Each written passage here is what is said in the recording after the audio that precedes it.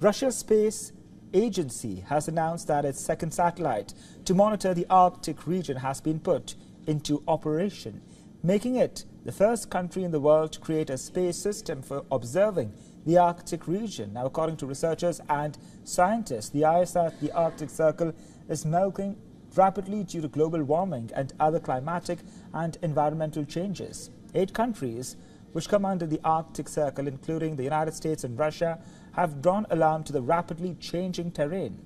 Now, to monitor the Arctic Circle, take a look at its environmental and climatic changes. Russia began expanding its Arctic space-based capabilities in February 2021 with the launch of the first Arktika-M satellite from the Baikonur Cosmodrome. Subsequently, it launched the Arktika-M #2 last December, carrying out successful tests. Russia's space agency said that for the first time in the world, it has created a hydrometeorological space system on board the Arktika-M. The equipment on Arktika-M 1 and 2 will provide round-the-clock meteorological monitoring of land, space and the surface of the Earth's Arctic Ocean, including the Northern Sea route.